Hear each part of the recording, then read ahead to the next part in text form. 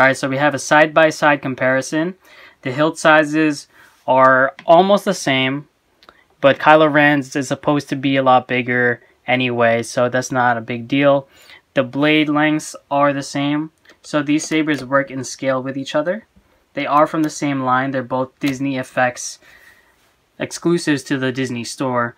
So they both have the rumble features. They both have the day saber design, which I like to call day sabers because they're colored blades and they work well for sunlight or daylight, and they're plastic but at the same time highly detailed. They're both for 30 bucks. So I do recommend these two sabers. I think they're great deals.